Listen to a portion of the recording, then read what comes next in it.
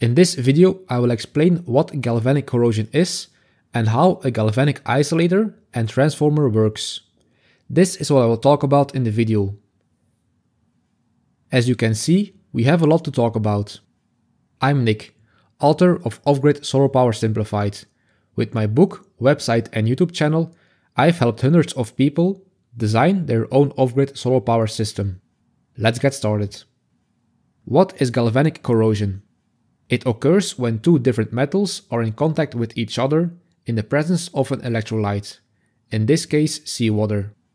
This contact creates an electrical reaction where one metal, called the anode, corrodes faster than it would on its own, while the other metal, called the cathode, is protected.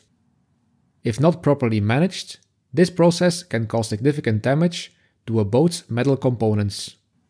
Here are some images of damage from galvanic corrosion. You can compare galvanic corrosion to a battery. Imagine two different metal rods inserted into an electrolyte.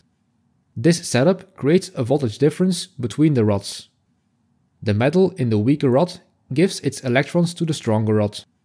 That weakens the structure of the weaker rod. In the presence of stray currents from the marina, this process can happen even faster. This is what we want to prevent from happening on our boat. Here is a table with different metals and their specific voltage in seawater. Bronze has a voltage of -0.2 and zinc has a voltage of -1. The difference between these is -0.8 volts. The zinc is the most negative of the two metals, so it will give its electrons to the higher voltage metal, which is bronze. That's why sacrificial anodes are made out of zinc, but more about this later. There are two primary ways galvanic corrosion can occur. The first one is natural electrochemical reactions. When two different metals, like aluminium and stainless steel, are in contact and immersed in seawater, a natural electrical reaction occurs, creating a small DC voltage. This leads to a current flow that causes the more reactive metal to corrode. These can be two metals on your boat that are in contact with seawater, like your rudder and propeller.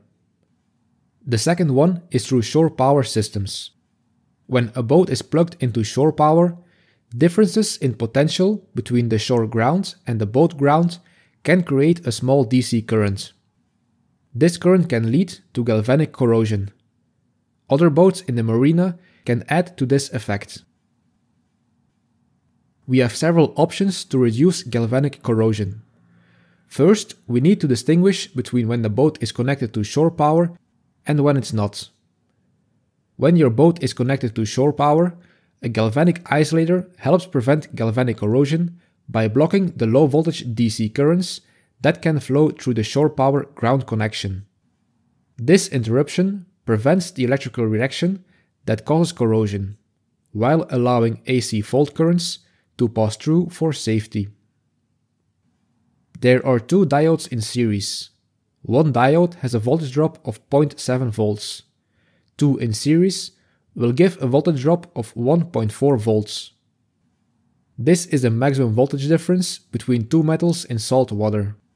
The voltage difference will be lower, thus will get blocked.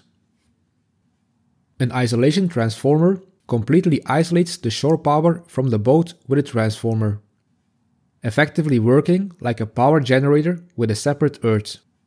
I'll talk more about wiring these two later in the video.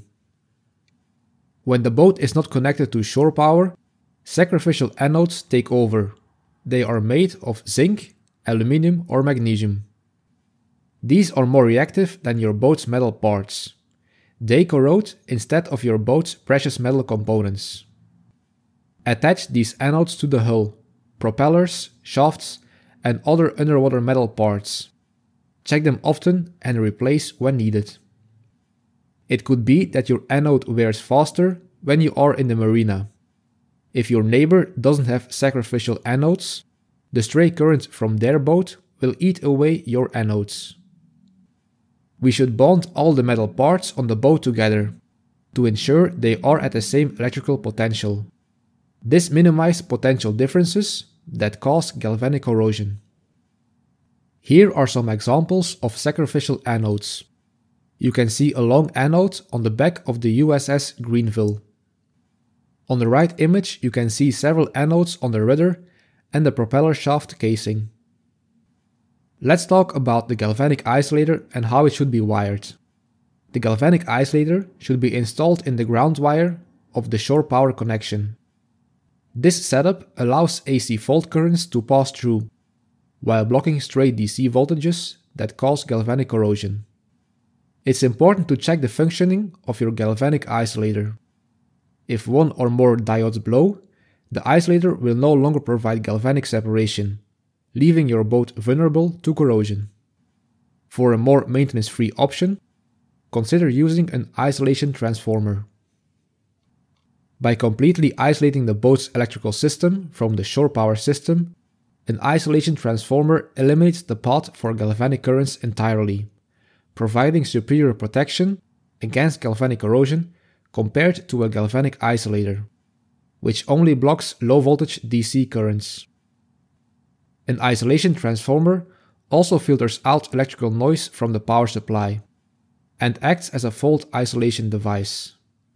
If a fault occurs on the shore side, it will not affect the appliances on your boat. When the boat's negative wire is bonded with the ground, fault current can travel through the negative wire to shore. The isolation transformer breaks this connection to shore earth, creating a separate power grid on the boat. The transformer's metal core acts as the ground connection for the boat's residual current device, ensuring safety while preventing galvanic corrosion. Isolation transformers are more expensive than galvanic isolators, but they offer more protection and benefits for your boat's electrical system. Some isolation transformers can switch from 120 volts AC to 230 volts AC, useful if you're crossing the ocean. Thank you for watching. If you made it this far, give the video a like and subscribe to the channel to keep updated when I release new videos. You can watch these videos next, and I will see you in the next one.